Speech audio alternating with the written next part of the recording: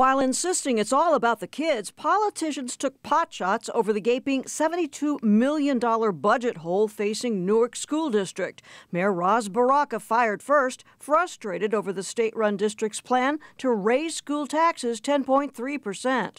Why do we have to take responsibility for that by getting our taxes raised when the state created this problem?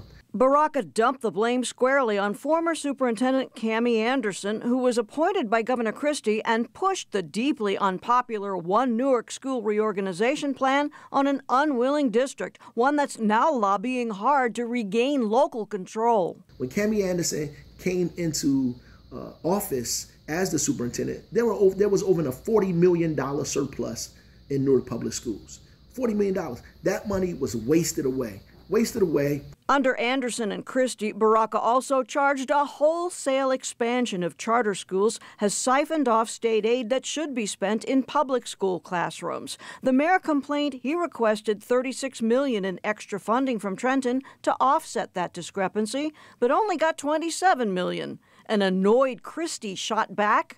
Now, this, of course, comes from a school district that gets hundreds of millions of dollars from New Jersey state taxpayers every year because of a failed and I believe unconstitutional court requirement that we put disproportionate funds into a small number of school districts. Continuing the pointed point-counterpoint, Christie noted charter school enrollment is up because families choose charters. So what the mayor wants to do is freeze any new expansion of charter schools, freeze any new development of charter schools, so those families are forced back into the failed schools that drove them to want to make the choice to begin with. Christie claimed teacher unions prevented the district from implementing reforms that now benefit charter schools. But Newark's union fired back. The state-operated district created this mathematically predictable mess, and it alone should pay the cost. To pass the buck of their irresponsible leadership to the city's taxpayers is an abomination. The district commented in a statement, the proposed tax levy will increase the average annual cost to Newark homeowners by about $185 on a home assessed at $175,000, and that Newark Public Schools has raised taxes at far lower rates than the city of Newark in recent history.